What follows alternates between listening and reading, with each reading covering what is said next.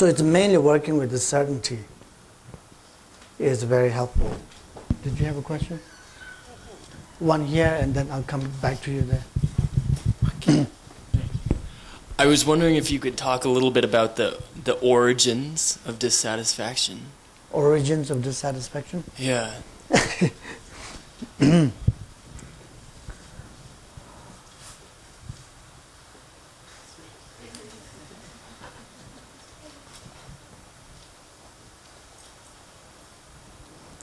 Origins of dissatisfaction. That's a good question.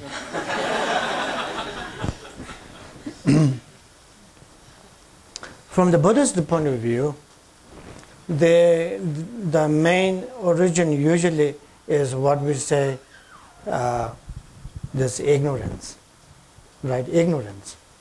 And it seems to be quite related to what we talked earlier. You know, this sense of ignorance about seeing clearly, right? Seeing clearly what you have already. You know, sometimes we're lacking to see that clearly, what you have already. And sometimes we're lacking to see clearly what we really need, right? What we really need to improve something or to change something. And we always collect the wrong thing. It looks like, you know. Many times we always collect the wrong thing and wrong thing and wrong thing. It becomes like a junkyard then.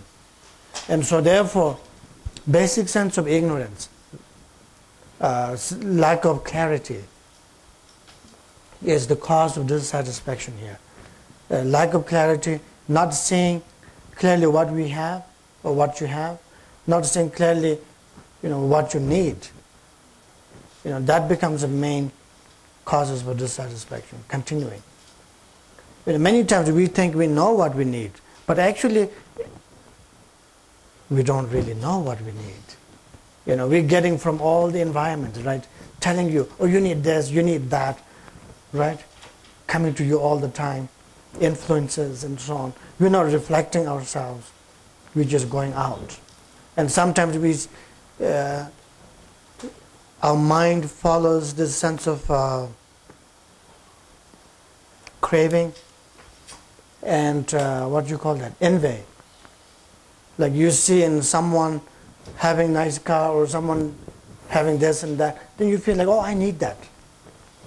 But if you really think about it carefully, you sit down and think about it, probably you don't need that.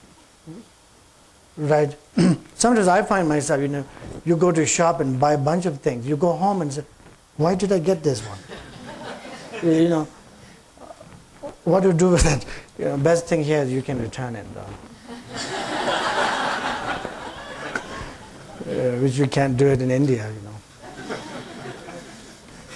know. So that, I think, is a lack of clarity, you know.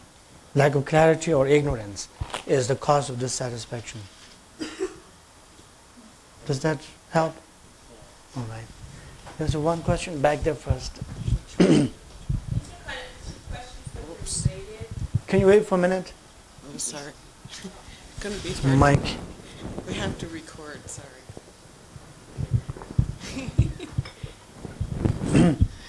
These are two questions, but they're related.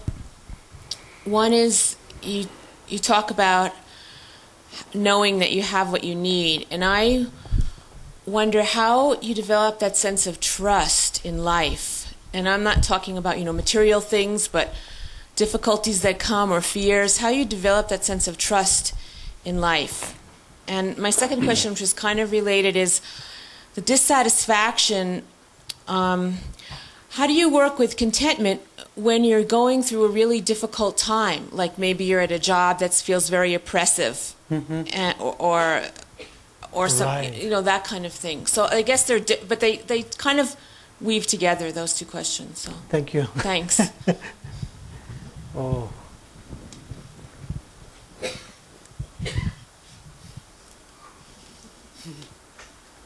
So what was the first one?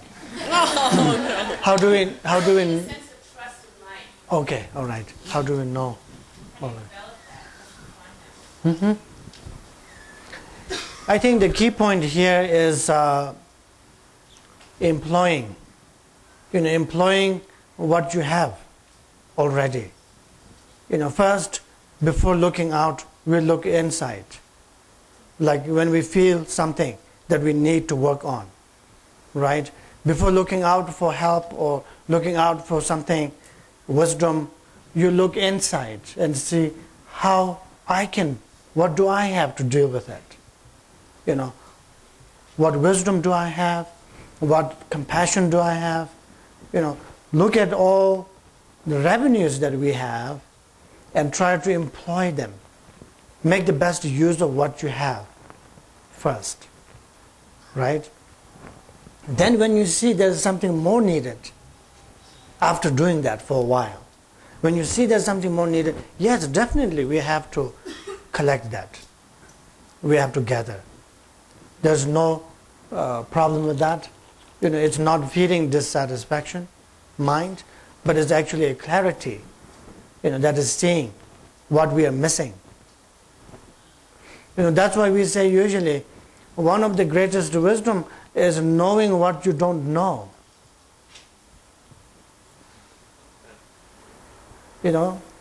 That's a very good wisdom. When you feel you don't know something, or when you feel you really don't have something that you really need, then that's a very good wisdom already. There's a great certainty there already. Then you should definitely try to acquire, and employ that. So that's the first thing, Try to look inside first, employing what you have, and then acquire what you don't really have. So when you have the wisdom of knowing what you don't know, then that's the time to acquire, or inquire further. And the second thing is that, yes, when you have certain situations where it is totally,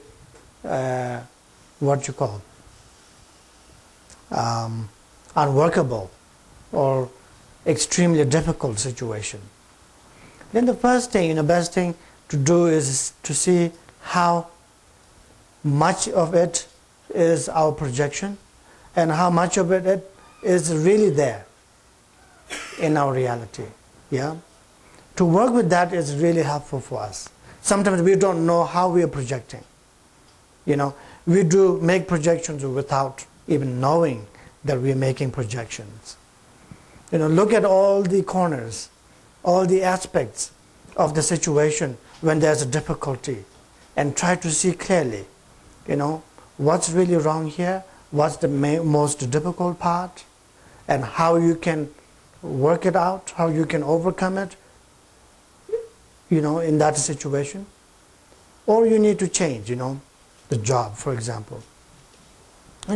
That's fine to go on and look for a new job when it's totally unworkable or totally destructive or negative for everyone. At the same time, the first thing is we should see how much we are projecting and how much of it is a real problem there. Then there's a wisdom. Once you do that, then it's not really feeding our dissatisfaction mind. Usually before we do that, we jump to conclusion. We go on and on and on. That becomes a problem. That becomes a big habitual problem. Because then we bring that to our spiritual path, spiritual journey. We bring that to our mind journey too. Then it becomes a problem, right? This dissatisfaction in everyday life, if you cannot remedy that with the spiritual or deeper sense of wisdom, when you also bring that into that, then it becomes a problem. But when you look at it and deal with it such a way, then you're not feeding the dissatisfaction mind.